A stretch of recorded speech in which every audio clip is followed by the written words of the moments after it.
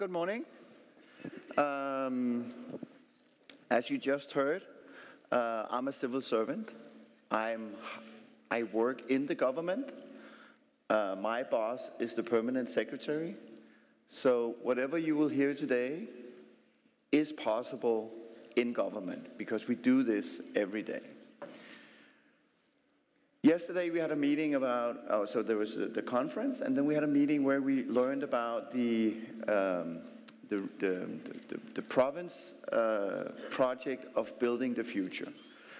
And it's a very ambitious, very bold project. And it also calls for more people working with these projects than just participation and just your traditional civil servants in an ordinary way. And that's why I'm going to share with you today how we in MindLab work with the cultural change of government while doing projects. So, MindLab is the first policy lab in the world. We're based in Copenhagen, Denmark. We are hired by and live in the Ministry of Business, Industry and Financial Affairs. We work with additional ministries. And we are in our third generation. So the first generation was about ideation. This is 2002. This is where you could come down to MindLab and you could take off your jacket and loosen your tie, roll up your sleeves, and then you could do crazy stuff like brainstorming, like putting posters all over the walls. We actually had a whiteboard egg, like it was an egg, a room of a whiteboard that was round on the floor and the ceiling all the way around, and you could enter that, and then you can do crazy brainstorming on the walls. That was the idea of innovation in government in 2002, and it's not that I'm saying it's a stupid idea. It was what was possible at that point within government. Then in 2007, there was a change of director, but also an addition to the strategy or the way or the approach of MindLab. So still, it's not that ideation or creativity as a sport or innovation as a sport of creativity. It's not that it's not part of the process that we work with, but now we were more concerned about what about the end users? What about the citizens, the businesses, the organizations that are the end users, the consumers of our policies, regulations, and services? What about these people? Shouldn't we learn about these people before we actually build policies, before we build regulations? So we did a shift in 2007, becoming much more user-oriented, so it would be like user-centered innovation. We brought in design thinking, the process and the model that promises an output in the end if you just do ideation, like research, ideation, conceptualization, and then product and the follow-up. And what we did was that we were next to civil servants, like next to government. So we did work on our own, we did research, we did conceptualization, and then we promoted it into the organizations as something that they could embed as policies or regulations or services. The thing about that one is that it's also saying what you're doing today is not good enough, and you don't have the capacity or the capabilities to actually doing right. So you need an innovation unit that's capable of doing it for you. It was a very non-humble approach to working with government and working with our colleagues, the civil servants. And also what I think we saw a lot of was what I call lost in transaction. So when you've done something and you hand it over for someone to implement, the legitimacy and the ownership is not there. So why implement it? Because it's not your ideas, it's not your thoughts. It's not something that you will get credit for eventually at the end. So you rather go with what you come up with yourself. So in 2015, when I came in, building and standing on the shoulders of the first two MindLabs, we did a strategy shift. And the shift was about dissemination of what we do, and also showing what's possible within the public sector, but always hand in hand with our colleagues, the traditional civil servants of the ministries that we work with. Now it was about culture and leadership. It's still about innovation, but it's about cultural leadership, to bring that in to the mindset of the managers, of the leaders, and to the civil servants. So it's not the 20 people of MindLab that are the lab, it's the entire ministries that we work with. And it's every civil servant in the ministries that we work with that needs to be capable of, as a capacity, to work innovative, but most of all to have the mindset, the understanding of what does it really take to work with innovation within government. So the ambition of MindLab, the third generation of MindLab, is that we want to pioneer and nurture possible futures of public sector. When you work in public sector, you would hear all the time that this is not possible, we've done this before, it can't be done, we're a political organization, it's truly impossible, that would never work, we have to look out for the politicians or the citizens, stuff like that. So there's a lot of things that's impossible in the public sector. So what we set out to do is not being a think tank, but be more of a do tank, showing what's truly possible within the public sector. And by that we mean, when we work with projects, we try to build projects, or the process of the projects, in a way that's not been done before. I'm going to show you some examples afterwards. And we do it not just isolated in MindLab. It's not that we have a specific, beautiful room, we actually have, but it's not in the room that this happens. It's in the organizations that we work with, and it's with the people, and it's with the people, the civil servants that we work with. They should be capable, the organization in itself should be capable of working with innovation. And by having all these ways of showing what's possible, we believe that we can inspire people to do different, but we can also prove that it's possible to do different. So the cultural antibody of the organization can be proven wrong.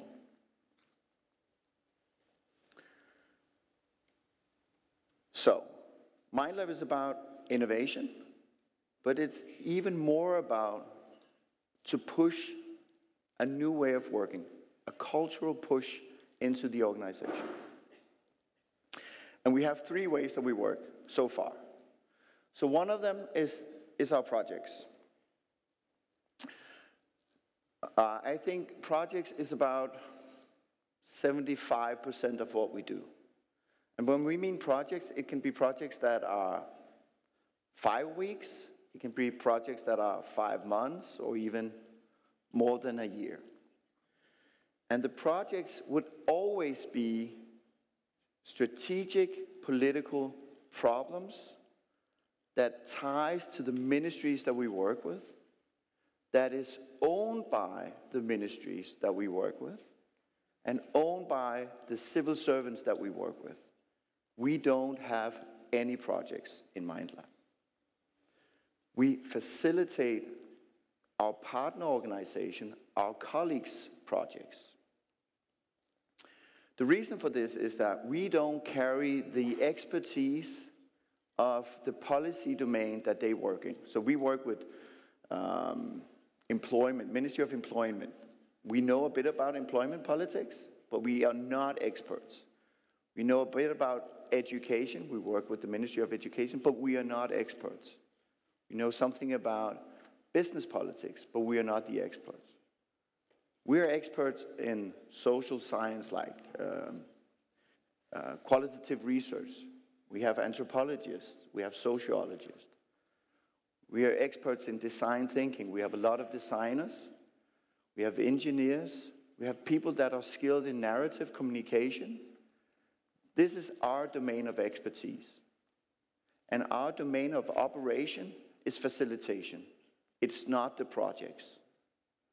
The project is owned and driven by and also implemented by, and especially the last one is very important, by our colleagues, the traditional civil servants. Why it's very important that they implement stuff is that they also have the expertise and the political resilience, the hierarchical resilience to actually overcome all the barriers of implementation. But we help them to build a very strong value proposition, a strong argument for whatever we come up with. And we help them by bringing in end-user perspective, not as a report, but actually by taking them in the hand, bringing them out into the field. So when the Ministry of Education, they are working with education, it's not desk research. It's not looking into the data. It's about going out to a school, not meeting citizens or end users. It's meeting parents. It's meeting students. It's meeting the school leader. It's meeting the teachers. And it's having conversation with these people that give you the perspective so you know that you're solving not just a symptom, but a real problem.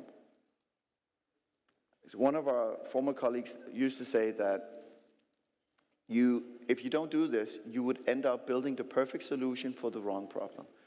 So actually figuring out what the real problem is has a lot of things to do with what we do. But when we work with these projects, so that will be the traditional MindLab way of working, but what we also do now is that we look for in every project, we look for an experiment. Something that we can do that introduces a new way of working in government. It can be policy design in 10 days. That was kind of believed to be impossible. We did so. It can be getting a deep understanding of a problem by doing design anthropology in 3 days. That was believed impossible. We did that. So for everything we do, we try to put in a MindLab layer, not just solving the problem, but also putting in a new way of working. Prototyping. Can you prototype a policy? Yes. Can you prototype a service? Yes. Also when you're government, when you're in the Constitution says that you have to treat everyone equal? Yes. So you have to prove these along the way. So every project in MindLab is a petri dish for experimenting with problem framing, problem solving, and to prove impossible wrong. We need these lighthouses for us to point to and say, you might think this is not possible, but we actually did this, this, this, and this. And it's not because we are MindLab or have a specific skill. It was actually the organization itself that did it. It's not us. It's traditional civil servants that did it. That's why it can never be a MindLab project. The other one is we have something that we call lab rats. And lab rats is a very good example on how we work. We didn't really have any idea if it would work, how it would work, who should be part of the lab rats, or how we should facilitate them. But we believe that there was an idea about people in the public sector, in the organizations that we work with, that are already maybe not skilled, but you can teach everyone to do a brainstorm. You can teach everyone to do research. But what these people had was they were carrying an ambition on behalf of citizens, businesses in Denmark. They wanted to be an ambitious public sector. These brave civil servants, they wanted to revolutionize the way that the public sector works. Normally, they've just been hired. They're still blind to the antibody of the organization. They think that the culture can change. We think so as well. But eventually, you'd see these people assimilate or disappear. They leave. So we thought if we can build a network around these people, we can keep them a bit longer, and we can help them to do small changes in their everyday life. The idea was that there are probably hundreds of civil servants, asking on a daily basis, what if? What if I could do this? What if I could just, instead of going through the traditional hierarchy, approach the minister directly? You know, just to learn what are the political intent in this case that I'm working on. What if? And we thought maybe if we can build a network around this and we can facilitate their what if questions, we can make small experiments that prove maybe impossible wrong, but also just maybe just bring learning to why is it not possible and what can we do about it. So these lab rats are now facilitated by MindLab. But again, it's not our network, it's their network. We just try and facilitate that in their everyday life they can do these small experiments in order to see whether or not we can change the public sector from within. So the the lab rats are in a way our bottom-up approach. This is where we squeeze the organization from the bottom. Yes, you need, like, from the top, you need like some sort of mandate. And we have the mandate because we exist at MindLab. But we actually never asked if we could do the lab rats. We just did the lab rats. And we actually then, after that, told the permanent secretaries that we have executed their wish of having lab rats. They never wished for lab rats, but we just did that in order to get it up and running. So now the legitimacy is there. Now it's been running for a year, and it's actually in its own way in a second or even maybe in a third generation, because this is also an experiment where we try continuously to figure out how can we make this work in the best possible way. So that's changing the public sector from the bottom. The last project I would like to share, or the last way of working with cultural push, is the Project X. And Project X is, it's more of an umbrella for a range of projects. And the projects are defined by, we call them organizational interventions. So it's something that we install in the organization. I don't think there's a lot of other people trying to push culture in this way. But the idea is that, so culture is a bit fluffy. But to make it even more tangible, we are working with behaviors. So what are the habits of the organization? What are the vocabulary? How do we speak about things? Are we using words as agile, failure, innovation, social research, anthropology, end users, problem reframing? Are all these words that we hear among our colleagues? And the last thing that we work with are the artifacts, the physical representation of a culture within the environment. And the egg, as I was sharing with you in the beginning, that whiteboard, crazy brainstorming room that you could enter and write all over the place. That's a crazy artifact for innovation as a creativity sport, as ideation. It's an ideation artifact. Post-its is an ideation artifact. So the idea about Project X is that if we can change, if we can instill other artifacts, another vocabulary, another behavior, then eventually, hopefully, it's not an idea because we are working on it as it is right now, but the idea is that you would see cultural change. And the only thing that we can do to actually measure whether or not it works is actually to look for these three things as signs of success for Project X. Do we see different artifacts with our colleagues? Do we hear a different vocabulary? Do we see different behaviors? And just to give you a very, very concrete example, do you have advent calendars in Spain? Like for Christmas? Is that a very silent yes? Yes and no. Okay, some of you have, apparently. Okay, the idea of an advent calendar is that you have something like this. It can, behind every door, there can be a small picture that shows something about Christmas. You can also have candy, chocolate. And the idea is that if you're a kid or a childish adult, you have one of these, and then, or several, and then every day you open one during the entire, not the entire December, but until Christmas Eve. So 1st of December, door number 1, 2nd of December, door number 2. So last year, was it last year? So last year, during Christmas, during December, we wanted to, let me go back a bit. The Ministry of Business, Industry, Business and Financial Affairs, they had just released a strategy of where should the ministry be in 2025.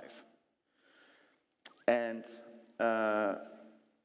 in that strategy, it said we need to be a competent, relevant ministry for citizens and businesses. And since in the world you see a change in the nature of change that is remarkable. You know, now change is faster than ever, and it's more complex than ever. And as a ministry, we need to be capable of working in this ecosystem, or in this, in a society that has these disruption, or like a disruption nature, or a very fast-paced and complex behavioral change, not behavioral change, but change that's also global. One of the reasons why it's actually got in that strategy is because we put it in, because we thought it could leverage the idea of what we were trying to do to build an agile organization. So we put in actually this. And then we wrote that one of the capabilities that you should have as a ministry or a civil servant is the ability of being agile. And when we started asking people, so we went to the managers, and then we said, okay, in the strategy 2025, it says that we need to be agile. And what is it that you are specifically looking for with your employees when you look for agile? They didn't know. Nobody knows what agile is. Nobody knows what being innovative is. We know the word. We know it's about value creation. Or agile is about being, being very responsive on what you meet, mostly in a physical way. But what does it mean in an organizational way? If you ask your employees to be agile, they would go, okay, but they don't know how. So what we wanted to do, if you want to build an agile culture, we would then look at what are the behaviors that we need to see in the organization, and what could we instill or install of artifacts, and how can we make not just the word agile be part of the vocabulary, but also the more defining behavioral vocabulary to be part of the wording or the vocabulary of the ministry. So we did this. And behind every door, you will find a very specific challenge of the day, something that you can pull off in 5 minutes. There were different versions, and everyone in the ministry got one of these. So 1st of December, people come to work, one for each person in the ministry. And there were different versions, so they didn't have to do all of them the same day. But behind every door, there was a very tangible, it didn't say agile. It just mimicked what would be at least part of a behavior that accumulated over the month of December would mimic an agile behavior. Also bringing in other words, another vocabulary than just agile. And then for the Christmas party, we had an award show. So people that was the most agile people, they got awards. And the funny thing is that it's almost been a year, and now you hear the word agile all the time. You see people behave differently. But what you also see is a tremendous courage from the permanent secretary, inspired by maybe not the calendar, but the idea of being agile, and now also understand what does that mean. So Lars and I was actually invited into changing the whole process, the strategy process of how the ministry defines its portfolio for the coming year. So we had something that we called the business angels of the ministry, that were the directors across the ministry, all the agencies, to look into all the projects, giving feedback, having pitches from the civil servants that are promoting ideas, giving feedback, and then rating and trying to figure out what should we put in the portfolio for next year. That's a very different way of working within the ministry. He totally gave up control, and he handed out and distributed the decision to his directors and to the process that we facilitated, not knowing what would his ministry do next year. And all this, I believe, resembles that you can actually, by example, by doing, not lip servicing a cultural change, but actually just by example show that you can work differently within government. And the capabilities that we have as Mind Lab is to ensure, and we had this discussion last night, is that it would never be a failure, because we are there to pick you up and ensure, because every civil servant needs to provide something in a project. And we are there to pick you up, so even though when it's at the darkest moments of your process, when you truly believe you're falling, we are there with our expertise to ensure that you will get there. Maybe not as beautifully as we have imagined, and maybe not as valuable as we had hoped for, but you will not fail. And this is super important. I know that we love to talk about failure, and I also love to talk about failure. But the idea is that when you work in public sector, failure is not really an option. But you can stumble all the way to success. And I think in that sense, I would like to share with you in a brief moment, and this is like for the people with the technique. So I'll just say something, and then I need to show you a video. So after I started working in Mind Lab 3 years ago, it occurred to me that something from my private life were now a very profound part of my professional life. So I ride skateboards. And what's interesting about and how it corresponds to innovation, not just the public sector, but innovation in general, is that when you ride skateboard, you look at the urban environment in a different way. You would probably see a bench, designed for sitting down and reading a book or have a coffee. I see something different. I see something that you can skate in different ways. So I don't see stuff as they were designed to be used. I see them differently. And it's the same when we work with the public sector or with innovation.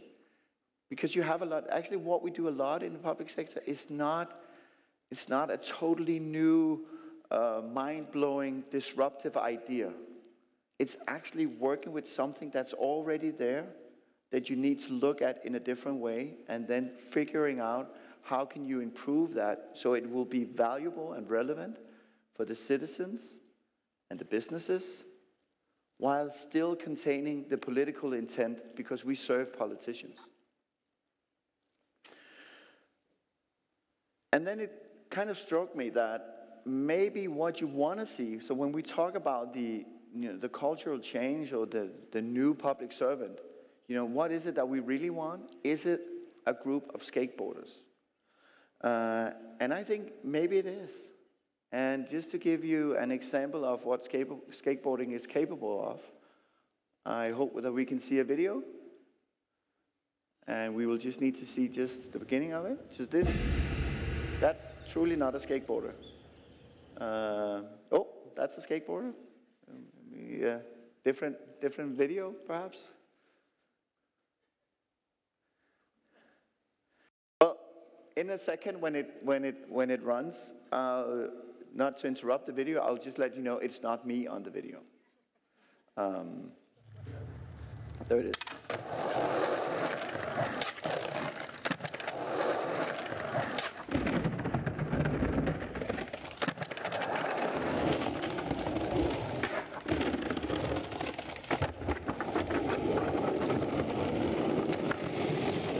Can we pause it?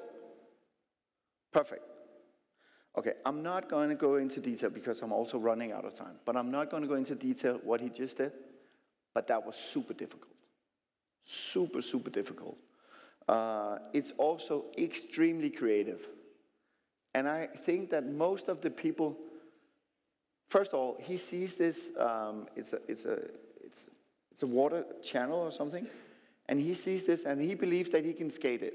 Then he thinks, I'm not just going to skate it, I'm going to change skateboards along the way, and I will also stand on one foot while grinding, the gap.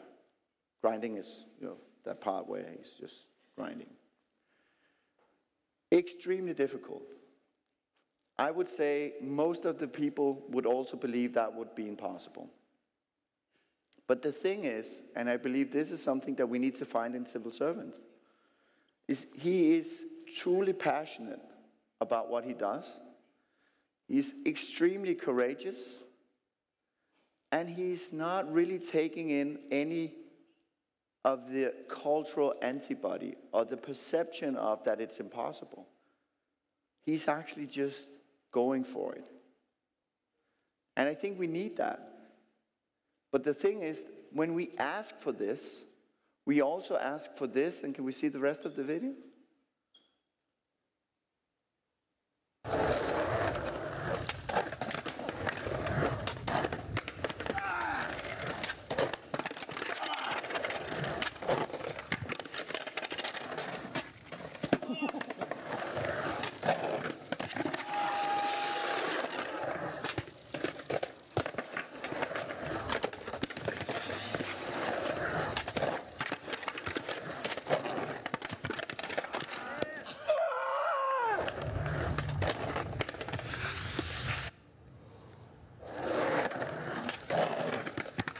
For the boys, man.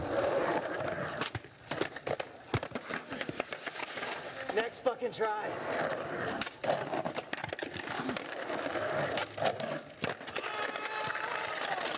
Here it is, next try. I'm sick of fucking just doing this, guys.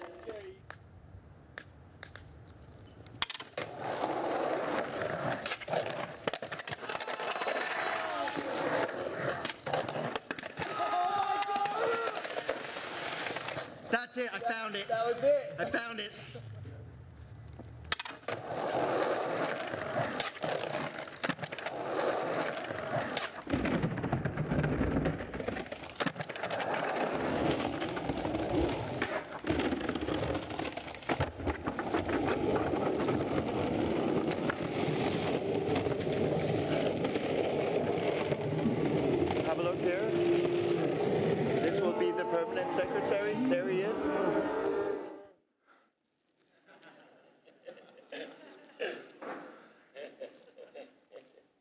So I think in essence, this is what we do in MindLab.